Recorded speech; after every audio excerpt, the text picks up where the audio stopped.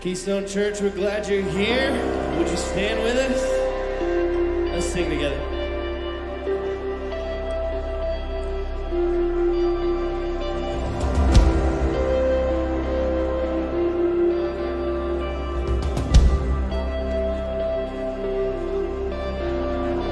He saves every idol.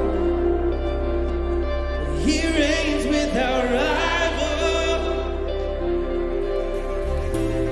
He goes by the name of Jehovah.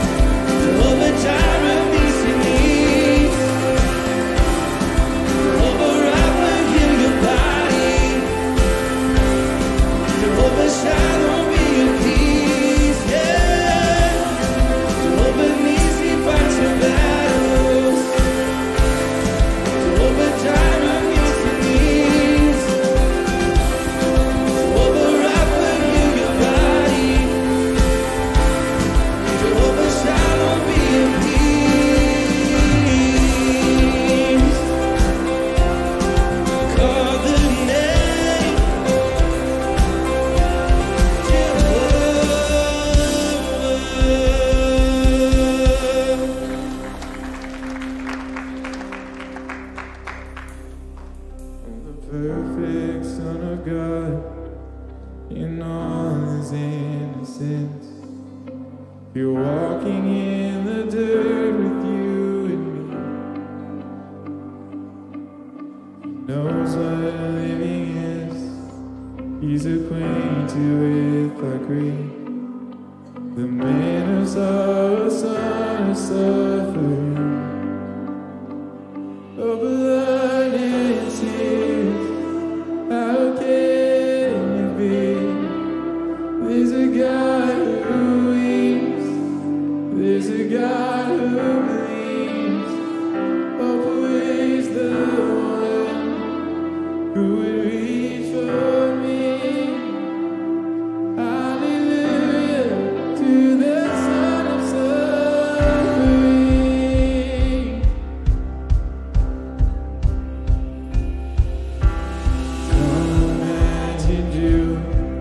Our distant and remote, but you chased us down in merciful pursuit.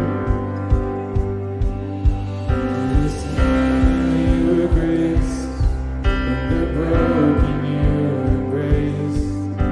And in the end, the proof is in your wounds. And in the end, the proof is in your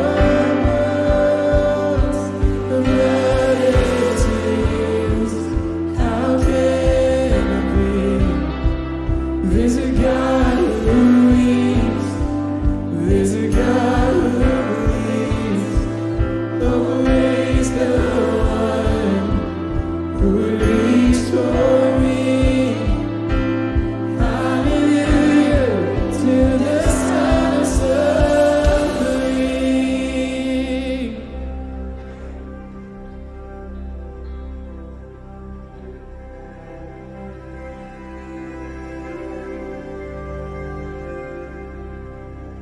Your cross is my freedom, your stripes are my healing, all praise. King Jesus, glory to God in heaven. Your blood is still speaking, your love is still reaching, all praise. King Jesus, to God forever. Your cross is my freedom, your stripes are my healing, all praise.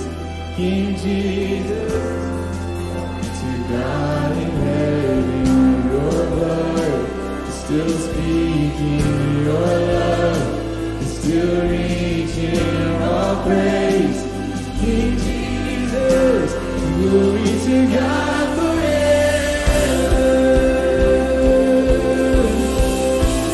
Glory to God forever. Glory to God forever. Glory to God forever.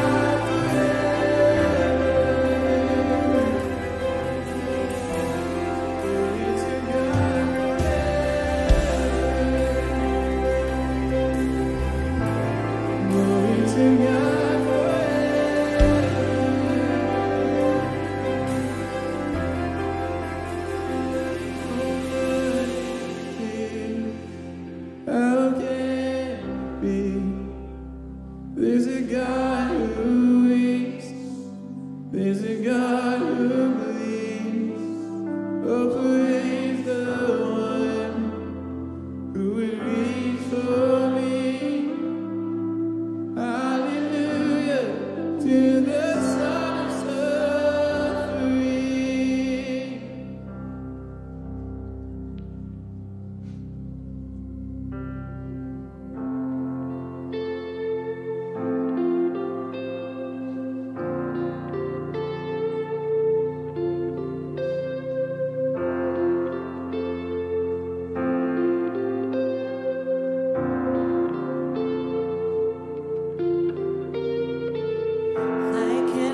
For eternity, join the song they're already singing. Holy, holy, holy are you, Lord.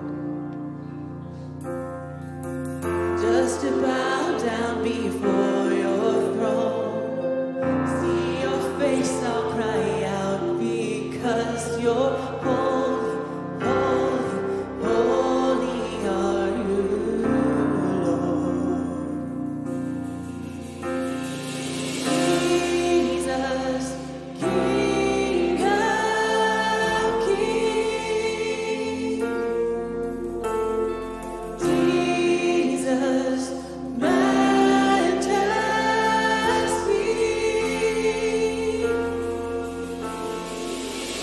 I can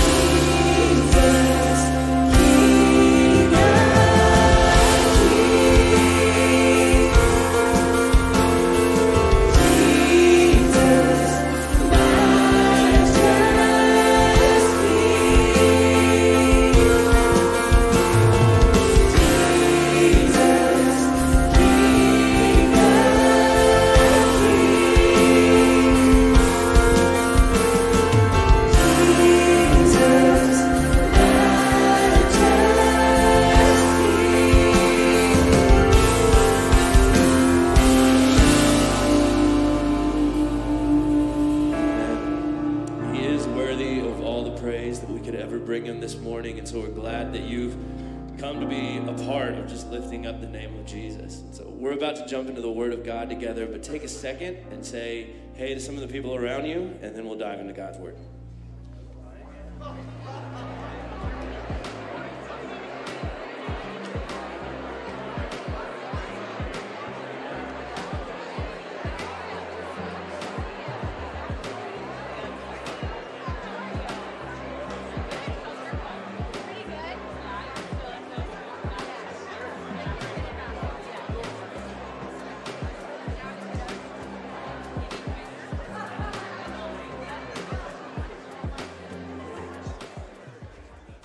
Well, good morning, Keystone Church. How are we? All right, it's good to see you guys here this morning. If I haven't met you yet, my name is Will Mitchell, and I'm on staff here at Keystone. And if Keystone is new to you, if maybe you haven't gotten connected yet, I would love to meet you. I'll be out at the welcome space right after service. I'd love to get a chance to meet you and help you take your next step getting connected. The very first step that you can take right now, though, is if you've got your phone, you can pull it out, you can scan the QR code right in front of you or up here on the screen behind me, and just drop us a little bit of info, and I'll be in touch. I would love to just, like I said, whether it's, hey, how do I take my next step with Jesus, or how do I take my next step in the life of this church, we'd love to help you do that. We have a lot to celebrate this morning, and I just wanted to celebrate two things here with you, and just I feel like I'm really good at always looking forward to what's next, right? Like, I'm a forward-thinking person, and so I'm always like, hey, what's next, what's next? And I don't know if you're like this, but sometimes, like, I just don't even pause to just celebrate what just happened, right? Like, it's like the store, like, you walk in, and it's like the day after Christmas, and like all the Valentine's candy's on the shelf, right? I do that. And so I just want to pause for a moment, and we just want to give God a ton of thanks. So last weekend was Easter weekend here at Keystone. We had 2 Good Friday services and 4 Easter services. And I want to say thank you and celebrate. There was 388 volunteers that showed up all weekend long to make that happen. And yeah, that's incredible.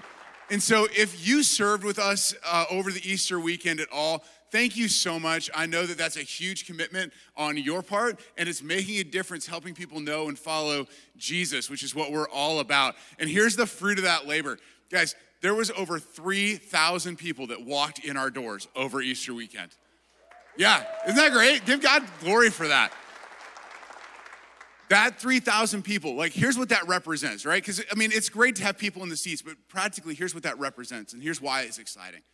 It means that there are literally hundreds of people walking into this place for the very first time, going, hey, what does it mean to be connected in the life of the church? What does it mean to know and to follow Jesus? And man, asking those questions and taking those steps. And so if that was you, maybe you were brand new this last weekend, come say hi. I'd love to meet you. And if that was you that served, thank you again. It makes a huge difference. The second thing I want to celebrate with you is going on actually right now. So you've probably heard a lot, if you've been around, that we're a next generation church. But if you look around, there's not a lot of middle school and high school students here today.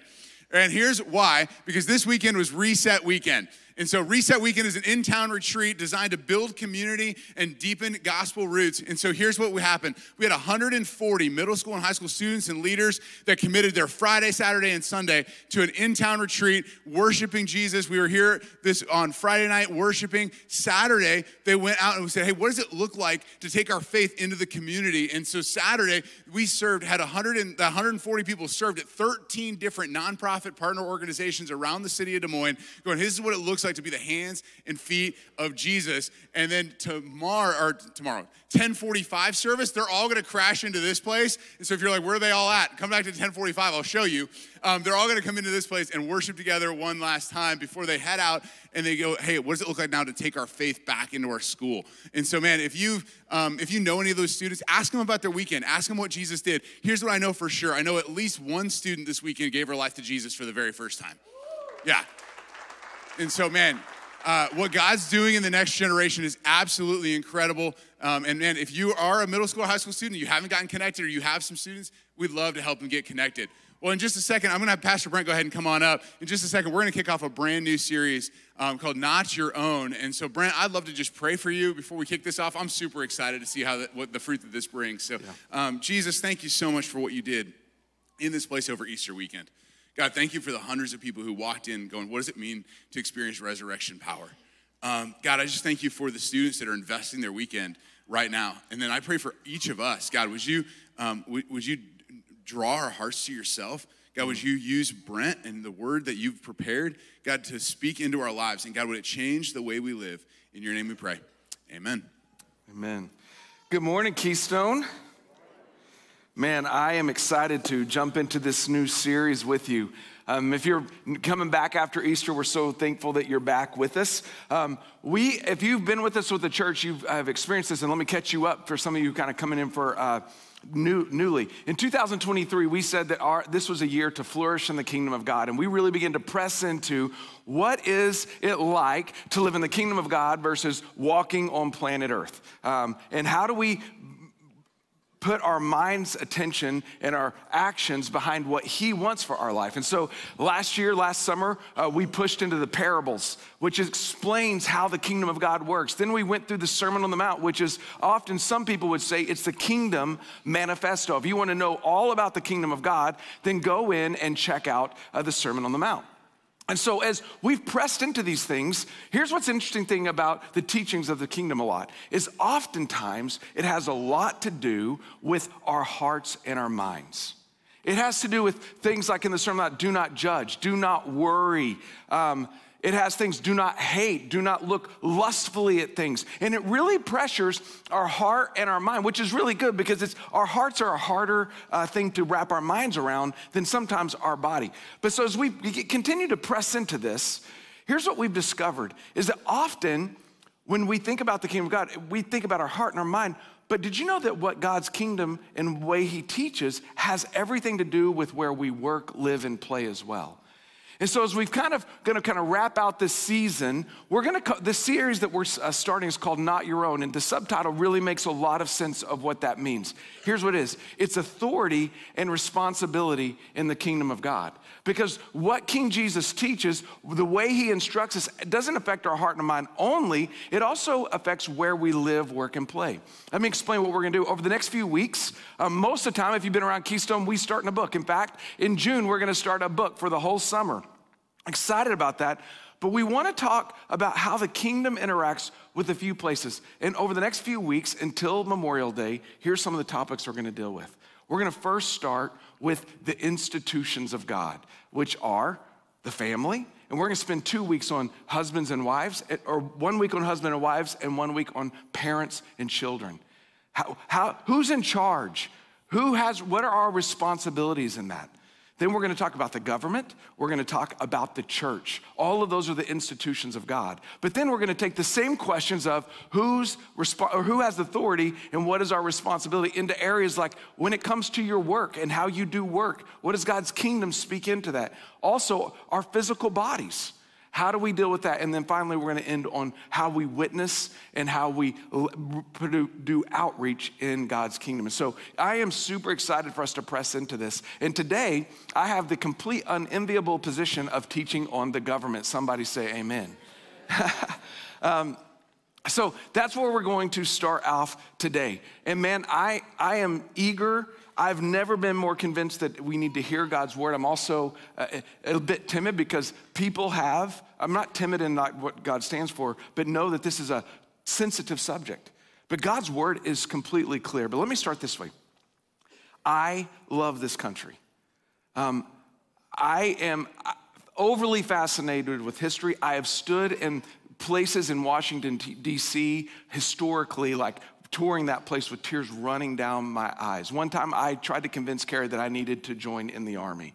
I've at random times just go read the Constitution because I think it's fun. Like, I genuinely love this country, studying, geeking out on the history. I absolutely love it.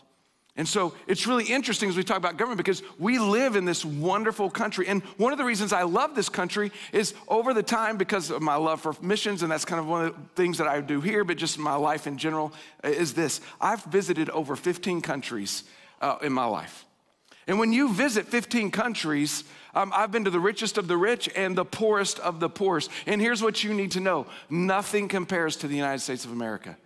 It's unbelievable. One of the reasons is just the things that we have, the economics that we have. Some of those things are beautiful, but also the rights that are given to us by our Constitution. Like people around planet Earth would love to have the freedoms that we have.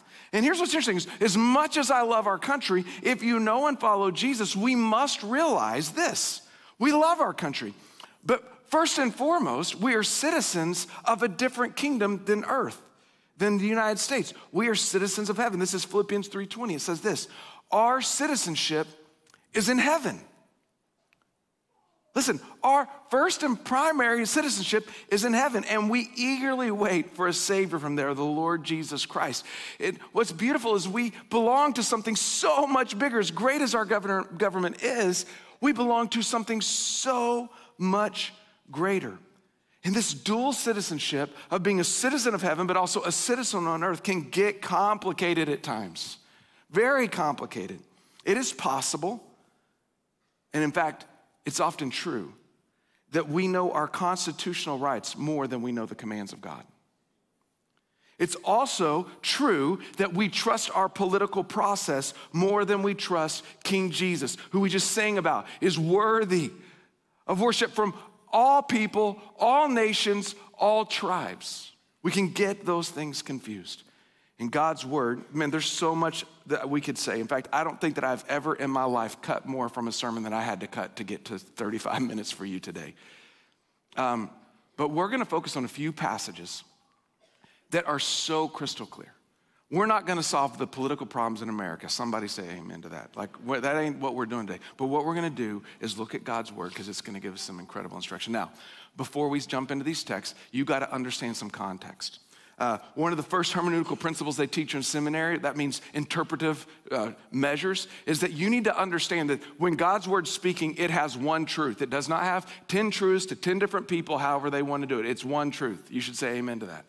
But here's the issue, is that when God's word was written, it was written to a radically different context than we live today. The context we live today, we live in a democratic republic.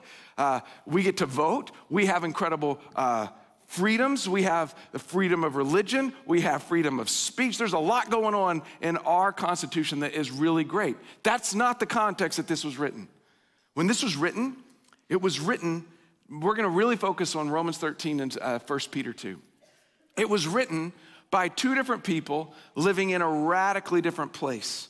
Both of these people were severely persecuted and imprisoned. It was written both of these books were written between 57 and 64 AD, and that's really important for us because it's in that moment that there's a guy named Nero who's the emperor of Rome. If you guys have studied, by the way, you don't have to study the Bible, if you just study Roman history, Nero is known to be the most persecutor of all Christians. In fact, there was a fire in 64 AD in Rome, and he hated Christians so much that there's no evidence that Christians were responsible for the fire, but he blamed the fire. In fact, some people say he started the fire, and he blamed it on all the Christians so he could kill them all. We know for a fact that Peter himself was killed by Nero, and most likely Paul was. It's not documented how Paul died, but he died in the reign of Nero, and it's most likely he was martyred under Nero. Radically different context. There was no freedom of religion. You couldn't gather like this and feel like you're good. Like if you did the wrong thing, Emperor of Rome was coming after you. So that's just really helpful to know when God's word is speaking on the government, what the context is. Let's begin in Romans chapter 13. Romans chapter 13 says this. Here's what we're gonna ask when we're reading this. Who's in charge? Remember, authority and responsibility in the kingdom of God. Who's in charge? Romans 13:1. Let everyone submit to the governing authorities, since there is no authority except for God, and the authorities that exist are instituted by God. There is no authority except by God. Here's what Romans is clearly saying. God has the ultimate authority. Now, he grants authority, he gives authorities to rulers on earth, but ultimately, he is the one who has the authority because he can assign people different authority. And what's interesting is that these authorities exist because they are instituted by God. God is the one who thought up government. It is God's ideal. It is he's the one who started it. God is ultimately in authority over all things government. And there's implications to this. We'll keep reading in verse 13, verse 2, Romans 13, 2. So then, the one who resists authority is opposing God's command, and those who oppose it will bring judgment on themselves. Here's the idea. God's saying, I'm so saying that I'm in authority that if you rebel against the authority I've put over you, you're actually rebelling against me. If you resist government, you are opposing God. And then it even says, if you resist, you're bringing judgment upon yourself. And all God's people said,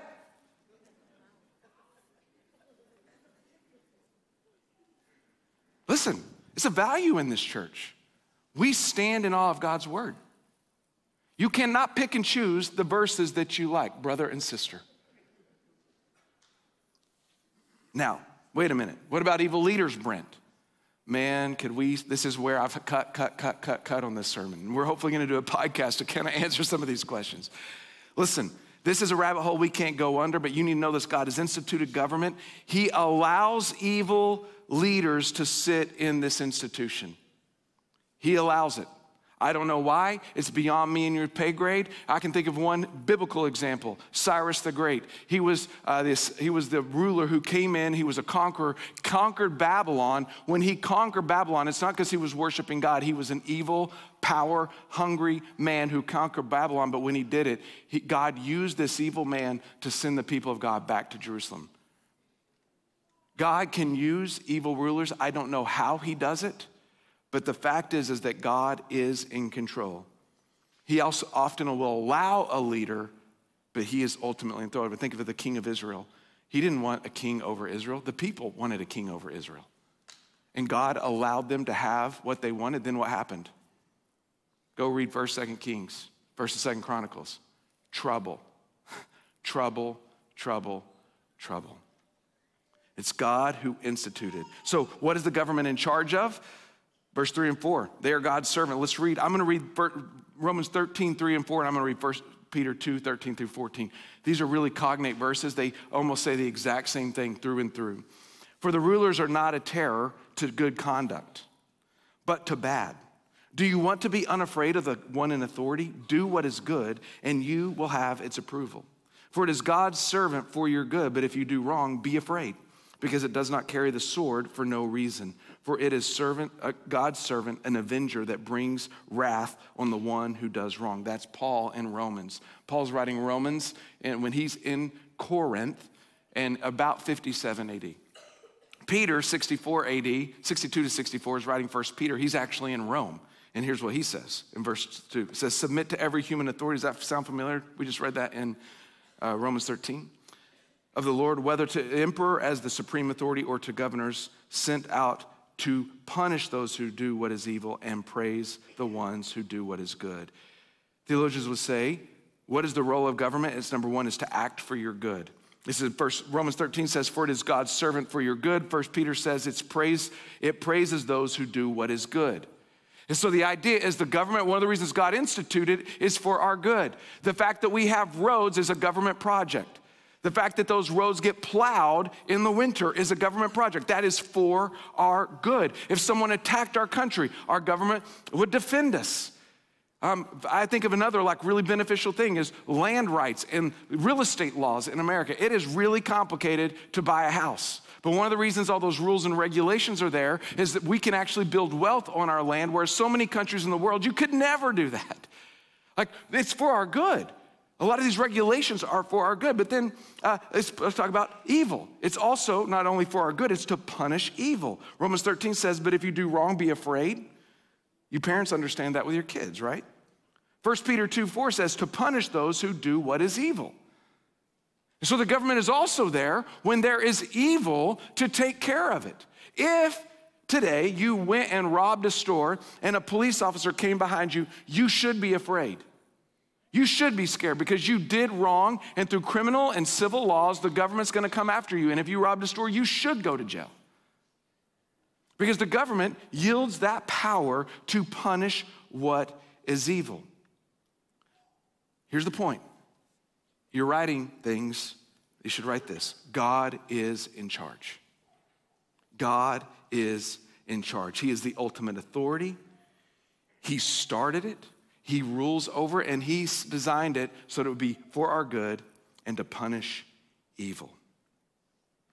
The government has a role, but ultimately he is the boss. So this lends itself to asking us the question, what is our responsibility? What is your responsibility? What is my responsibility? If God is ultimately in authority and he gives that authority to the institution he created for our good and to punish us for evil, what is our responsibility in the middle of it? This is where the rubber meets the road. It takes a lot of wisdom. We're gonna ask some questions on the back. I already know all the questions you're asking. I'll try to answer a few of them on the back end. There's a lot of wisdom and there's a lot of opinions in this room. But let me say, here is what is not up for debate. God's word is really clear on this. If you're taking notes, write the first one. Submit. Submit. I'm gonna read a lot of scripture because I think you think that that's my opinion and not God's opinion, and I wanna prove it to you. Romans 13:1, let everyone submit to the governing authorities, since there is no authority except from God, and the authorities that exist are instituted by God. Romans 13:5, therefore you must submit not only because of wrath, but also because of your conscience. Not only because you're fearing the sword, that's what Romans language is, but also out of your conscience. 1 Peter 2:13, submit to every authority because of the Lord. Not because of civil goodness, because of the Lord. Whether to the emperor as the supreme authority or to governors as those sent out to punish those who do what is evil and to praise those who do what is good. Titus chapter 3, verse 1, remind them to submit to the rulers and authorities, to obey, to be ready for every good work. And all God's people said, that's hard as an American, right? That's really hard. I don't know if you know, we started out as a country in rebellion. We're like, yeah, we're not submitting to those taxes, bro. We're gonna throw tea and get some wars going. And it's basically been like that a lot. Now listen, we're gonna talk about civil responsibility. That's a different, I'm just trying to tell you, we don't like the word submit. What does this mean? Like we think of it often as, in terms of like a chokehold, like you're submitting to someone. But here the scripture says, the idea of submitting is to put yourself under someone else. It's a willful choice to say, I'm not gonna try to be my own God. I'm gonna submit to someone above me. And this is why we start off with who's in charge. God is ultimately in charge. God. Now, there's governments, and they have a role, and they have authority, but ultimately we trust God. And what we're doing by submitting is we're actually submitting unto the Lord. It's a willful choice. And let me remind you, when all of these is written, when Paul's writing Romans and Titus, and he also writes to Timothy, and Peter's writing 1 Peter, these are moments where the government wanted to kill them. This was not a moment where it was really easy to submit. This is a moment where it's really hard. Turns out that this is actually the way of Jesus. God says he has all authority, but this is Philippians 2, chapter 2, verse 5 and 8. Adopt the same attitude as that of Christ Jesus, who existing in the form of God did not consider equality with God as something to be exploited or held on to, is what that word is, harpagamos in the original language. Instead, he emptied himself by assuming the form of a servant, taking on the likeness of humanity. And when he had come a man, he humbled himself by becoming obedient to the point of death, even to death on a cross. Jesus himself. Listen, do you remember Isaiah, the prophecy of Jesus? It says, and the government would be on his shoulders. Like the government was gonna come after, the government is the one who came after Jesus, yet he put himself underneath it. We have to submit. Number 2, we have to pray. We have to pray. 1 Timothy 2, 1 through 2 says this, first of all, then I urge that petitions, prayers, intercessions, and thanksgivings be made for everyone, for kings and all those who are in authority, so that we may lead a tranquil and quiet life in all godliness and dignity. You do not need a seminary degree to understand what that passage says. You do not need to walk with Jesus for 50 years to know how to do what this passage says. It says, pray for kings and all those who are in authority. When was the last time you prayed for the politician you think is the dumbest? Do you think, I'm reading really quickly, Paul writing to Philippians. By the way, he's in jail. You understand this, right? He's in jail in the Philippians. This is one of those prison epistles. He's sitting in chains and writing, you should pray for the authorities.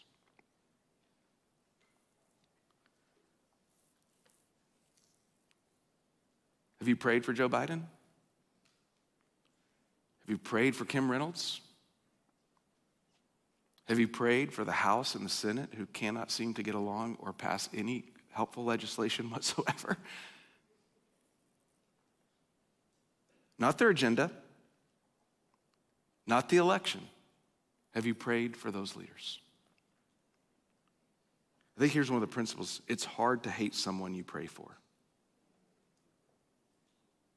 I know a lot of people who have a list that they pray specifically for enemies of theirs or people who have harmed them greatly, simply to cultivate love and kindness towards them. Let's institute a new rule. You can have one political opinion for every 10 minutes in prayer.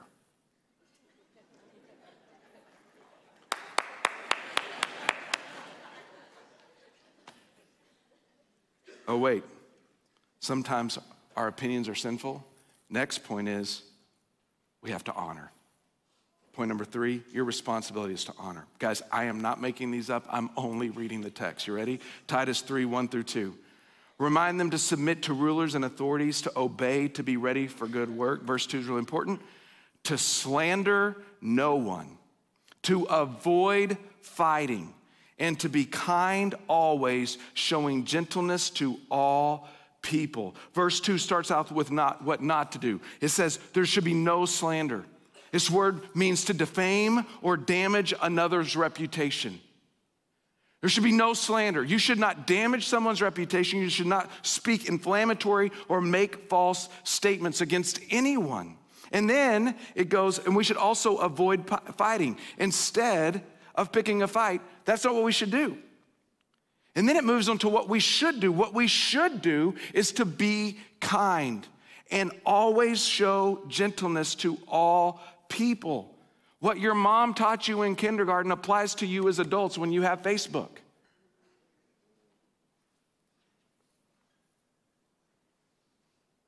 This is God's word. This isn't your preacher's opinion. 1 Peter 2:17, honor everyone. Love the brothers and sisters. Fear God, honor the emperor. Peter is talking about Nero. Peter's in Rome when he writes this. And he's talking about a guy who is known for persecuting Christians. He's commanded us to honor him. This very Nero is the one who crucified Peter upside down, martyred him. He's saying you need to honor him. Here's what I'm trying to tell you. The Constitution grants you freedom of speech, but the Scripture does not. Scripture gives us the right to speak truth, okay? I'm not talking about that. We can speak truth, but not in every way that we want to speak it. It has to be honoring. It has to be kind. It has to be gentle. Number 4, pay taxes. What's the odds that on April 7th, I'm preaching from the pulpit, pay taxes. It's a coincidence, but I'm just trying to tell you it's in the Bible. Romans 13, verse 7, pay your obligations to everyone. Taxes to those who you owe taxes, tolls to those you owe tolls, respect for those you owe respect, and honor to those you honor. In the context of Romans, he's just got done saying that God's servant should do good for those who do good and should punish those for evil. It actually flows exactly from the Romans 13 argument. Is one of the reasons you should pay taxes is so the government can do good. If you don't pay your taxes, the government can't do its job. And listen, I'm gonna write a check today. It's on my task list today that is stupid. I hate paying taxes. But I read God's word and I don't have a choice. Right? This is what God's word says. Later, also beyond that, Jesus himself talked about paying taxes. The Pharisees came to Jesus to try to trick him. They wanted to get him in trouble. They were always trying to do that if you read through the Gospels. And they kind of bring up this concept of taxes in a coin because they had a picture of Caesar on it, and the Jewish people hated that because there was an image, fourth command, there should be no image in front of you. It's a long story. But then Jesus says this, and he said to them, "Give then to Caesar the things that are Caesar's, and to God the things that are God's." Jesus even says this. And we do all of this because it results in witness. Again, I could preach an entire sermon on this for us, and we're going to close the series in this concept. Look at 1 Timothy 2, 1 through 4 again. "First of all, then, I urge you that petitions and prayers and intercessions and thanksgiving be made for everyone, for kings and those who are in authority." Listen, this is really important. "So that we may lead a tranquil and quiet life in all godliness and dignity. This is good, and it pleases God our Savior, who wants everyone to be saved and to come to the knowledge of truth." There's a direct correlation both here, and I don't have time to read it, but it's almost the same argument, 1 Peter 2. It's also in Titus 3, and here's the idea. The way we live our lives pleases God. And when we please God with quiet lives and all dignity, it actually gives witness to the rest of the world. And here he's saying, listen, and that's a good and it pleases God. And when we live that kind of way, it's actually a call for all to be saved. There's a witness to our life. The way we live actually gives witness and testimony to God. The idea is this, is how we live speak louder than what we say. This is honestly one of the biggest problems with Christianity in America. We say things that we do not live by. We espouse biblical realities and we don't live by them.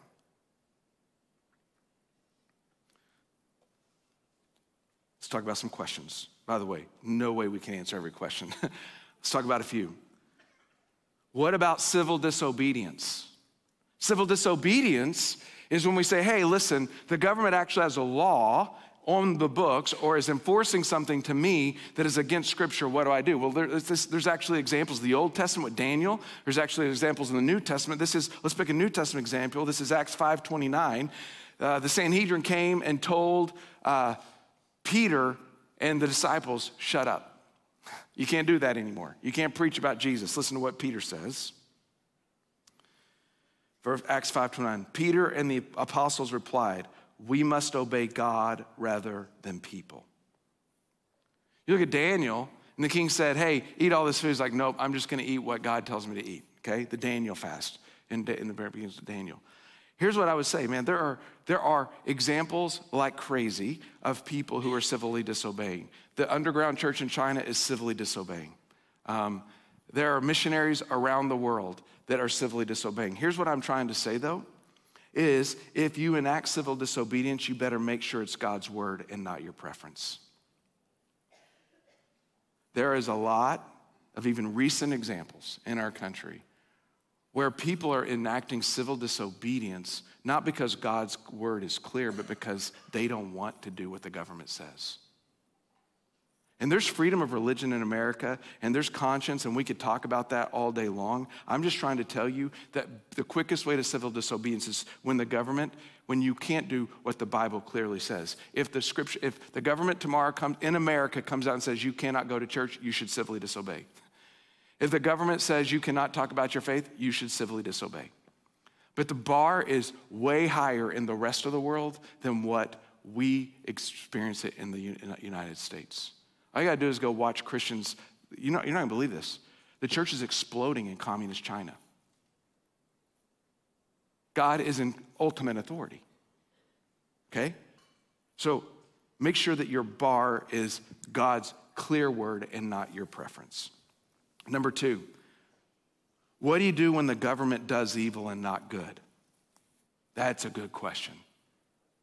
Because the scripture says that the government's job is for our good and to punish those who do evil. But what happens when the government does evil and not good? The first question I would ask you in that case is does it allow evil or does it force you to be a part of evil? We live in a country where increasingly our government is allowing evil. And that should alarm you. That is an issue, a serious issue in our country. But most of the time, I've thought, I can think of maybe a couple examples where our government would force you to do evil and not just allow it inside of our civil society. And if there's a part where it's trying to force you to do evil, I think we're back to civil disobedience. But here's the thing. Number one, what do you do when the government does evil? What the scriptures tells us is, number one, pray. And this is a throwaway term in Christianity because we say, I'll pray for you. That's our way to say goodbye. I'm tired of listening to your story. But pray. This is the stark reality that the rest of the world, this is the only thing the rest of the world happens. I have time? I'll make it time. One time I was hanging out with a Vietnamese pastor who had been in prison most of his life. Not most of his life, a significant portion of his life. And he was telling a story. They were meeting, the police are coming, and he gets on a bike, and it's in the middle of the night, and he's riding in the jungle, and he's just going as hard as he can to escape the police, and his front tire hits something. He flies off of the bike. He goes into a valley, and he's laying down there, he's broken some bones. And he said this, and it was through an interpreter, and he said, in America, you have 911. He said, in Vietnam, we have Jeremiah 33:3. Is it call to me? What's the verse? Jeremiah, someone help me. Sorry, I didn't put it in my notes. Call to me, and I will answer you. Like, we have so many options. We can write a press release. We can write posts. We can do so much, and the rest of the world can literally just pray. That's all they have. There's no options for them but to pray that God would move. And you also need to engage. This is where we do have freedoms as America, and you do need to engage. Here's the last question is, how do you engage? There's two ditches. Number one is avoidance. We live in Iowa. There's a lot of political talk because of the early, what's the word? Yeah, caucuses. Sorry.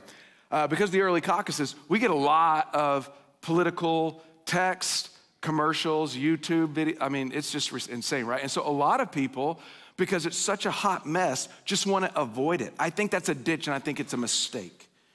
Ignorance, you're annoyed, and you just don't want to be a part of it. The other ditch that is not helpful is you're fixated on it. You have a deep passion, you have an overfixation. If it's political, you're dialed into it.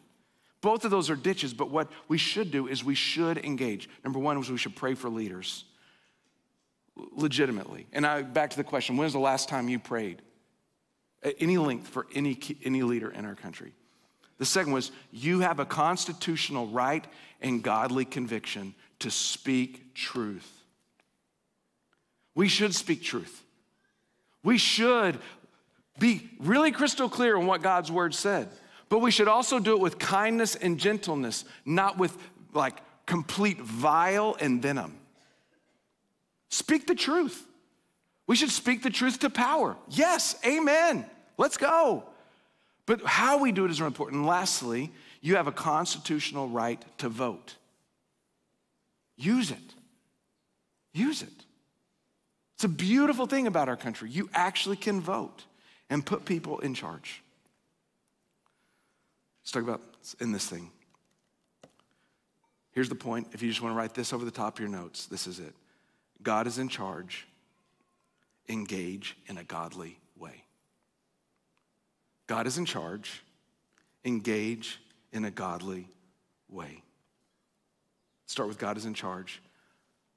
Most of us theologically believe this, but practically, I'm not sure. We think, yeah, God's in charge, but we must win the election. We think God's in charge, but if blank wins, America is over. It's going to go down the train. And let me just let you breathe in and out really quickly. The kingdom of God has not been shaken. It has been growing for 2,000 years. And the only places in the world where it's growing is where it is persecuted. It's not growing in America. And we have the most freedom of any constitution of any country. God is in charge. Take a deep breath. Number two, engage in a godly way. Brother and sister, you should engage. You should submit to the government. You should pray for the government.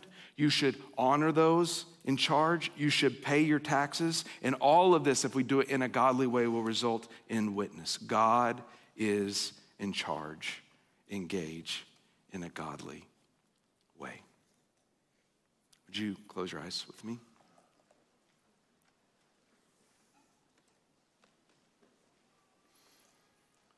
There's a hot topic. We're all over the place. There's some who are like, government, politics, stop. Some people are like really excited. I think just this morning, the King that we just sang holy and worthy to is in charge, brother and sister in Christ. He's in charge. And also, brother and sister, we should engage, but we should do it in a godly way. A statement from something called the Baptist Faith and Message, which our elders affirm. And I think it actually puts it in an incredible way. And I just want to read this. I want your eyes closed and just listen with your ears. All Christians are under obligation to seek to make the will of Christ supreme in our own lives and in human society.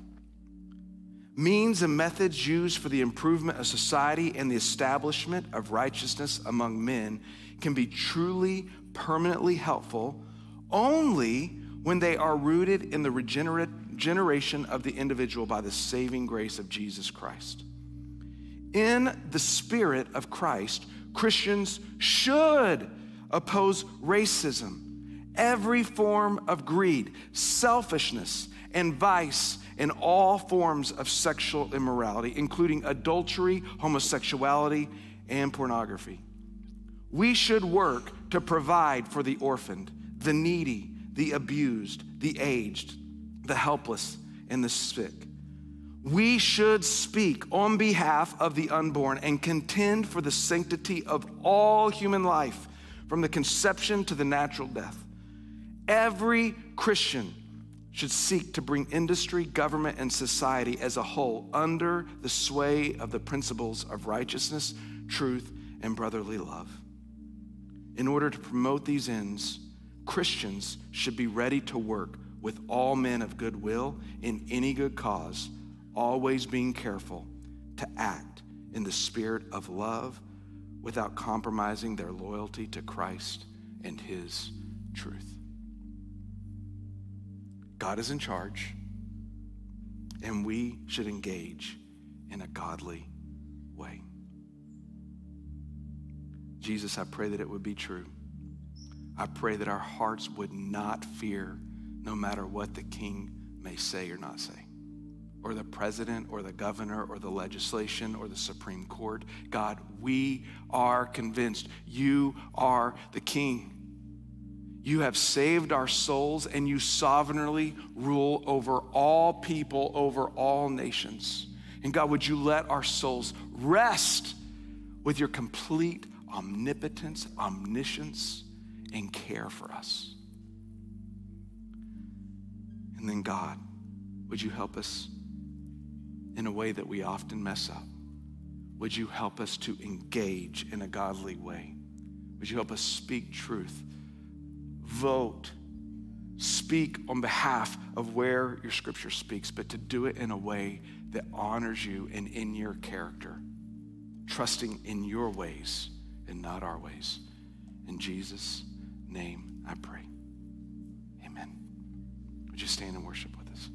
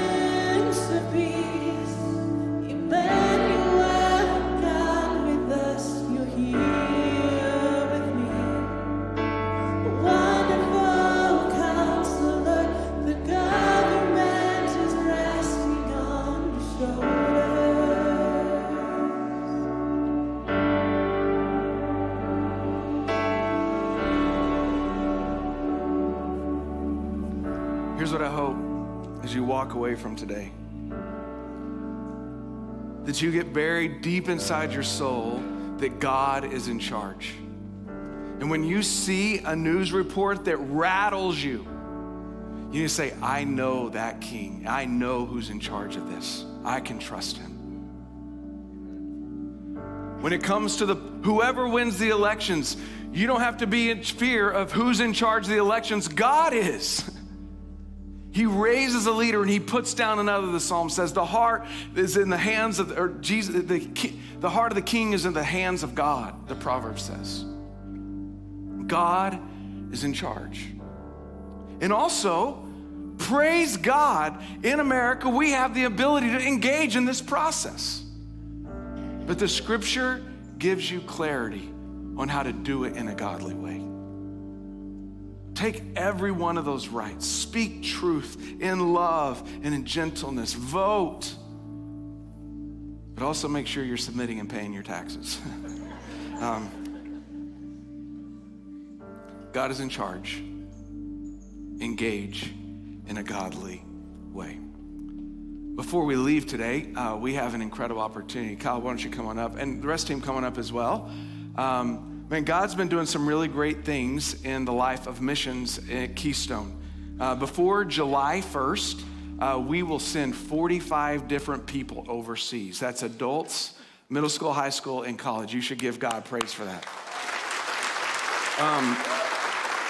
And so today we have an opportunity to send off a team who's heading over to Japan. So this is Kyle Thomas. He's one of our elders, and he is leading this team. In fact, me and him went together to Japan last year. So I'd love for you just to give a quick overview of what you guys are going to be about. I will try to make this quick because there's a deep heart of passion for missions, for the nations, the lost. And that should be on our church's heart as well. And that's why we're doing this. That's why we're commissioning, and that's why we're going. Keystone exists to help people know and follow Jesus. And part of that vision for the last number of years and for the next is that we will be a gospel, overflowing fountainhead of gospel expansion. And this is a vision of that coming to existence. And these are just normal folks who are saying yes to Jesus, taking their next step with him. And so very excited for this trip. We are visiting some partners of ours as Keystone Church that are church planters in Osaka, Japan. We're going to support them. We're going to encourage them. We're going to love on them. We're going to hear how the ministry is going, and we're going to report back. We're also going to experience some missions work exposure, English conversations, hopefully gospel conversations. Japan is the second largest unreached people group in the world. It's got 125 million people in a pretty small area, concentrated area, and about 1.5% is Christian. And of that, practicing Christians, probably less than 1%. There's an incredible need in this place. And we serve a God, and we get to partner with the God, and we get to walk alongside a God who invites us into reaching the nations and the lost. So that's what we're doing. Yeah, so church, we want to make sure that you see these people and know what's going on at Keystone, so we want to pray for them in a second. Also, a little bit selfishly as well, I'm headed out this week as well. I'll be spending the next next week and a little bit in the Muslim world, and trying to engage some partners for us to engage in that space as well. So I appreciate prayers for me as well as we go.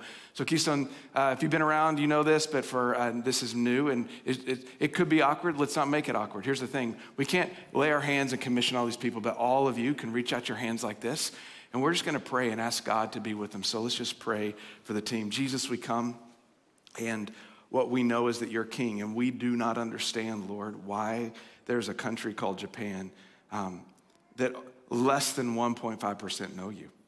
We don't understand that, Lord, and it bothers us that there are millions of people in Japan that will die without you.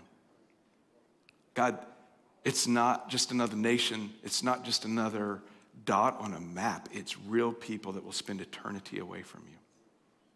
So God, let that get in our souls and bother us. And let us do everything we can as a church to not only go there, but to all the other places we're going. So God, I pray a blessing over this team. I pray unity over the team. I pray boldness. God, I pray for spiritual work that they could never ask, think, or imagine. God, as they visit places and see the hold that both Shintoism and Buddhism have over the Japanese people. God, we pray that there would be people in Japan that would run from the Shinto shrines and that they would run into the arms of King Jesus. We pray for our team that they would establish an incredible church that reaches the next generation in that place. We pray for the campuses that are impacted by that. God, Kansai University, we pray that students would rise up there that would know you and follow you.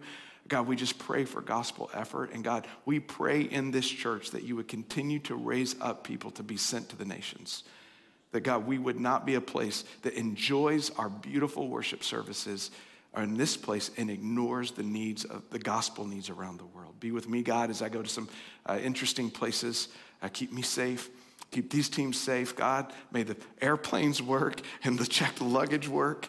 And God, would you do a work that we would report back that you started it, God. May this be the beginning of a long effort of seeing the Japanese people come to King Jesus. In your name I pray. Amen.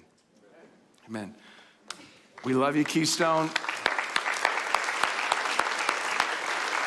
You guys are dismissed. Have a great day.